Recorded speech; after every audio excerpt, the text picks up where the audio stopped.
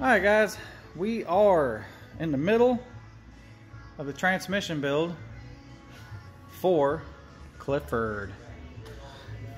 This is what we've replaced so far. That's all the old stuff, all the old clutches, old front drum, bunch of springs, seals and rings. But yeah, it's been a fun project, guys. Hopefully it works, right? We'll have to see if you did it right. You think it's gonna work? One way to know is if it'll do burnout.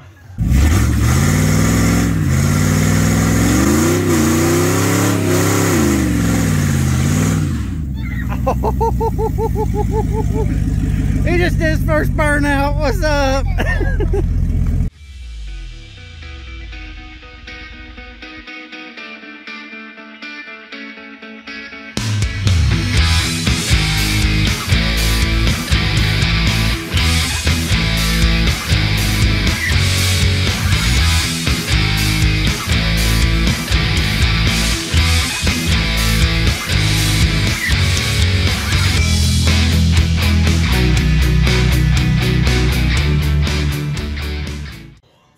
A lot of stuff.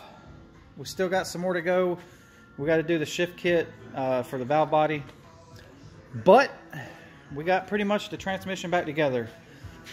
We got a new drum, all new clutches, new band.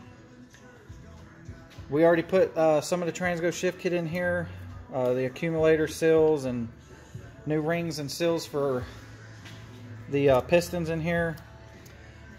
And we are to the point where we're going to adjust the bands.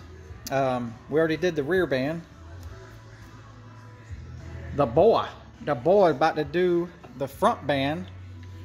So we're going to torque this band with the torque wrench to 72 foot-pounds and then back it off 2 turns. So let's see what you got there, guy. See if you're any good.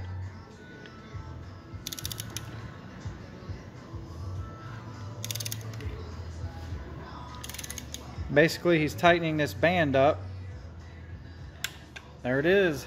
Boom. She clicky. So we got it torqued down to 72 foot-pounds, and now we're going to back off the little tensioner bolt right here.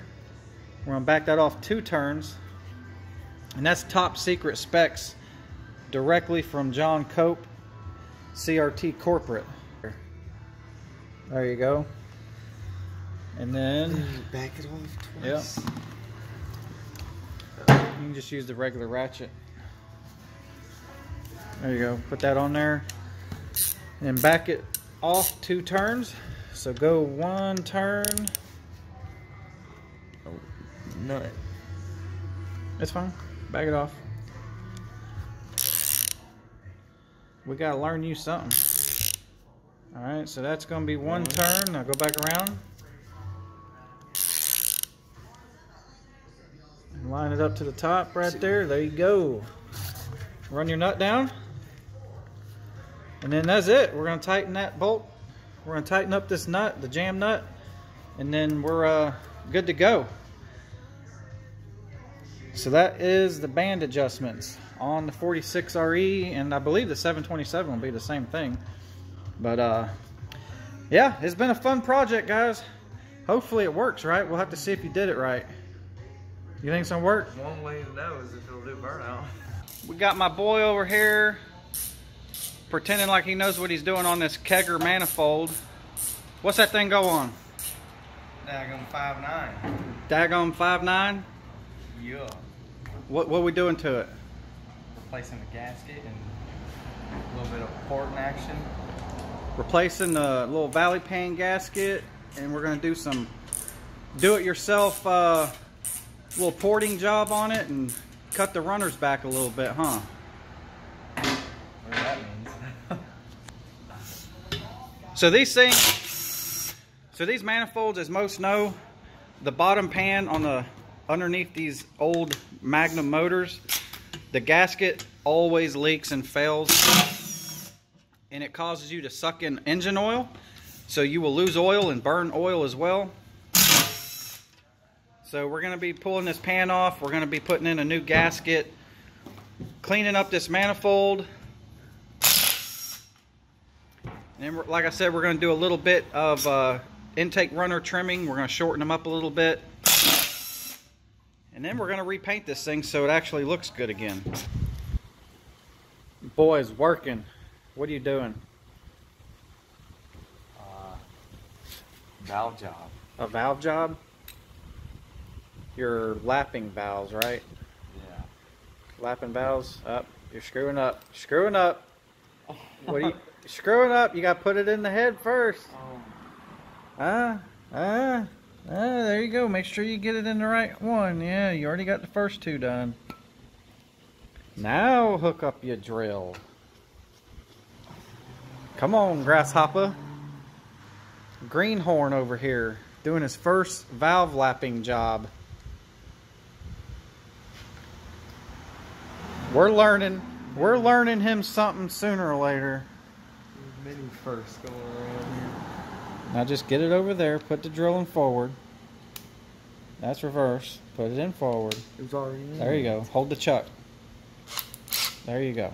Now you can start the lapping process. It's tight enough. Make sure you, there you go. Hold it down a little longer. There you go. Let it breathe every now and then. We're lapping valves, guys. Or I should say the greenhorn. Trying to learn him something. He's got a long way to go. Oh yeah. The 5.9 Magnum head. Getting it lapped in.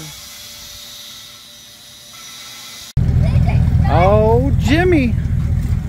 Oh, Jimmy. Jimmy. Look at that smile right there, boy. Clifford is moving. Alright? Clifford is alive. And we got reverse. We got a 5.9 Magnum. Put it in drive. See if it goes forward a little bit. Oh yeah. Alright, stop.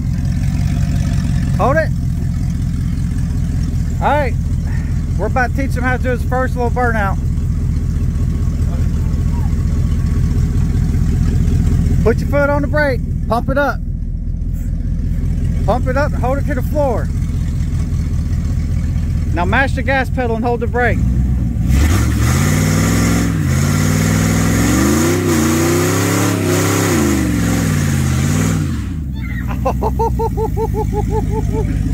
He just did his first burnout. What's up? Hey, is all that hard work paid off a little bit finally? Huh? Might shed the first tear. Alright, let's go up there and park her.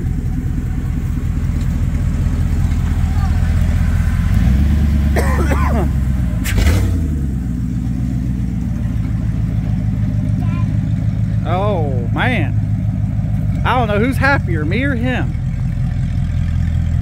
We got a mess out here.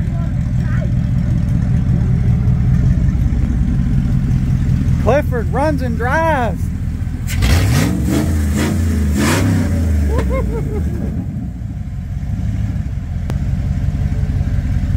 All right, we got to give a big thanks to John Cope for lots of help and parts for this transmission, that's for sure.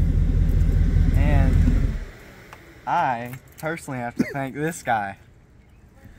You did most of the work. I don't know. You did most of the work. You did most of the work, that's for sure. Oh my God. But yeah, you got to go on there and give John Cope a big thanks, because he bailed us out a few times when we got into a pickle trying to figure something out on that transmission.